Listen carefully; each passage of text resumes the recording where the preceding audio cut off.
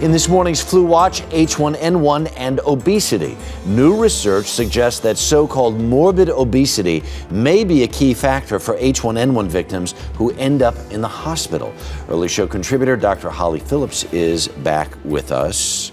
So what is the connection here? Because we were kind of starting to understand that anecdotally. We have numbers now to kind of back it up, right? Exactly, Harry, and the numbers are very interesting. Of the 268 hospitalized patients for whom we had weights, actually 58% of them were obese, and 25% of that group were considered morbidly obese. Now that's more than 100 pounds overweight, so they were significantly overweight, and they were at 5 times increased risk of complications from the H1N1 flu than the general population. So this really should be, this is a small slice of all the thousands and tens of thousands of people who've been have had H1N1, and in this group we're really finding out that obesity, and especially morbid obesity, can be particularly dangerous. Very much so. Morbid obesity in this context was thought to be as much of a risk factor, even more than pregnancy, which we know is a 6 times increased risk for complications. Right. So it's really a serious risk factor and something we need to even look closer at.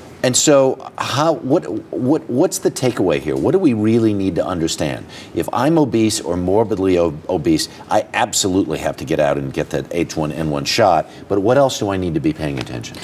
Well, very much so. What the study, they couldn't look at exactly what was causing the complications in the morbidly obese population, but we do know people who are obese are at an increased risk of having underlying illnesses, right, what we would consider diabetes, heart disease, respiratory problems. Exactly, and right, this can place them at an increased risk for complications from H1N1. Now, a third of the patients who were morbidly obese did not have underlying complications. Right. So this makes it seem as though obesity itself may be a risk factor for having these problems with the H1N1 flu. Right. Now, and Harry, this is different than the seasonal flu. We've right, never thought before that obesity was a risk factor for complications with the seasonal flu, right, but H1N1 is proving it different. There you go. Holly Phillips, thank you so much.